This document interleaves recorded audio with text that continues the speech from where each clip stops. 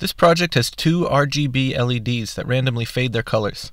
The speed of the fade for each LED is controlled by a potentiometer, and a third potentiometer controls the brightness of both LEDs. I start by making a new folder called Inputs where I'll put the knob agents.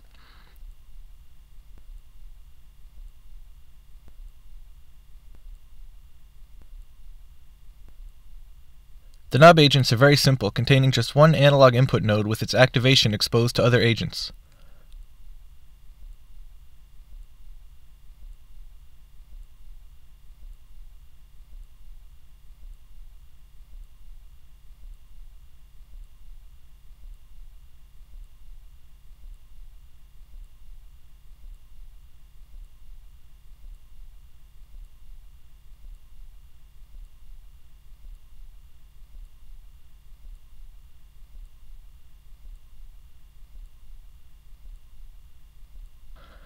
Once the three knob agents are created, I connect to the Arduino and start getting live data.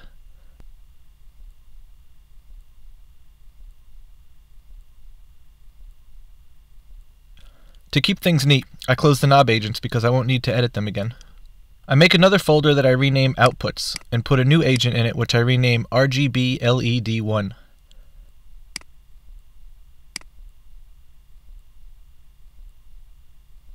I add 3 analog outputs and select the correct pins that I have my LED plugged into. Remember, these have to be PWM enabled pins. I refresh the connection program and can now control the first LED's color by dragging the activation values. I notice that with the type of RGB LED I'm using, an activation value of 0 turns on that color and an activation of 1 turns it off.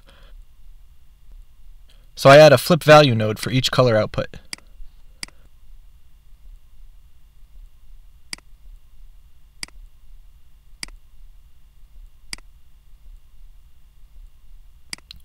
To control the brightness of the LED, I'm going to use a suppressed activation node, which I add from the input-output folder.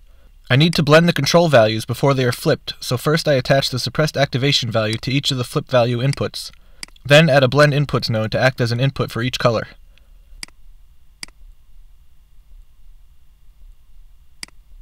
I rename the inputs on the blend nodes to red, green, and blue, and make them exposed to other agents. I connect the blend nodes to the flip value nodes, and change the blend mode on the flip nodes to multiply. Now if I play with the input values, I can control the color by setting the inputs on the blend nodes, and control the brightness of the LED by changing the activation input on the suppressed activation node.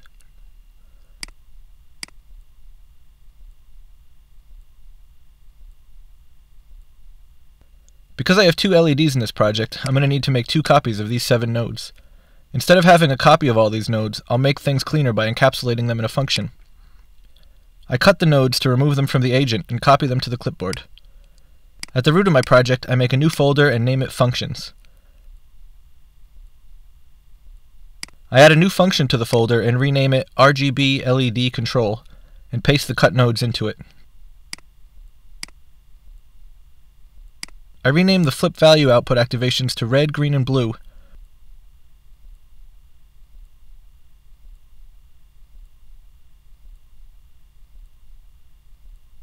Then I click on the external icon next to all the inputs and outputs that need to be exposed by the function. Finally, I click the Save button in the corner of the editor.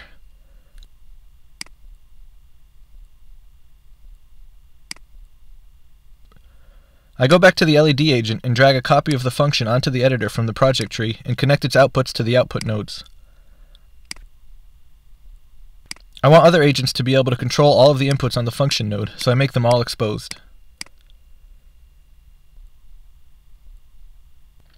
Now I copy and paste all the nodes from RGB LED1 into a new agent called RGB LED2.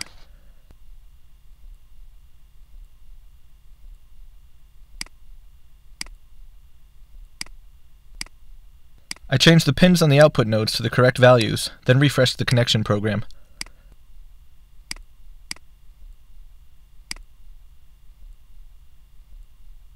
Again, to clean up, I close the open agents because I won't need to edit them anymore. I rename the default agent to Top Level Control and open it for editing.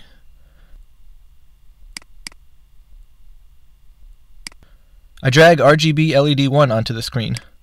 I'm going to combine several nodes into a structure that fades the input activation of one color, then encapsulate them as a function and use one copy of the function for each red, green, and blue input for both LEDs.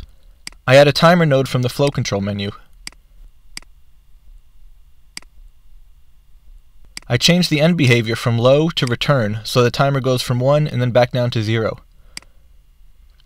I connect the finished output trigger to the input trigger so that the fade repeats.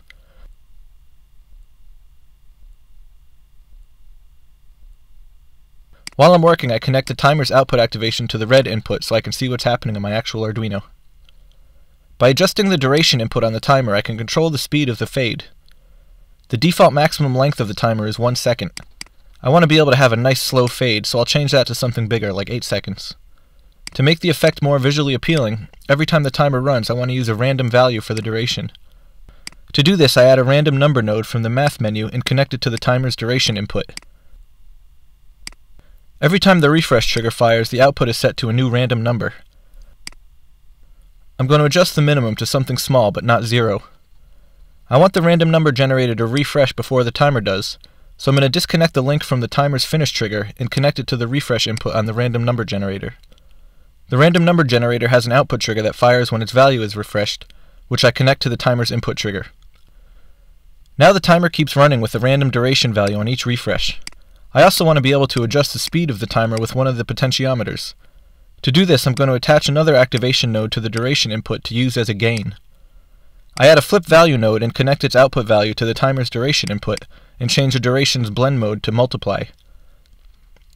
Now I can see that when I raise the activation of the flip value node, it shrinks the duration value, speeding up the timer. If I set the value to 1, the timer duration goes down to 0.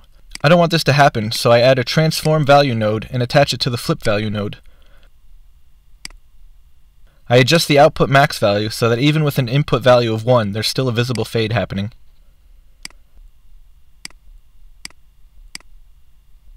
This group of 4 nodes now controls the activation of one of the inputs on the LED. I cut and paste them into a new function which I name value fader.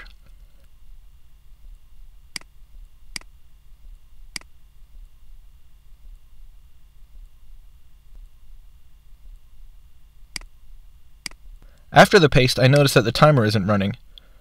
I want the timer to start when the program starts, so I add a startup trigger node and connect it to the random number generator. To finish the function, I have to expose any inputs or outputs I want available outside of the function. In this case, I want to be able to change the input activation on the transform number node. I'm also going to change its name to speed activation. Next, I rename the timer's output value to activation and expose it. Finally, I save the function. Back on the top-level control agent, I drag 3 copies of the value fader function and connect them to the red, green, and blue inputs on the LED agent.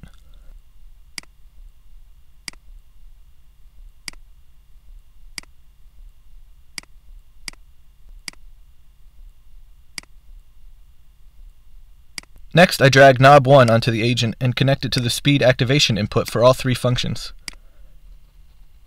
Now on my breadboard, the first LED is randomly changing color, and turning the knob controls the speed.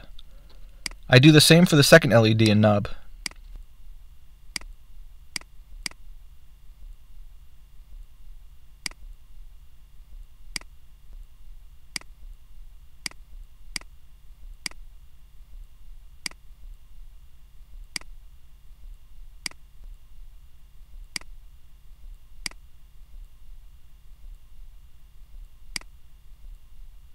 Finally, I drag the third knob onto the top-level control agent and connect it to the activation of both LEDs to control their brightness, and the project is done.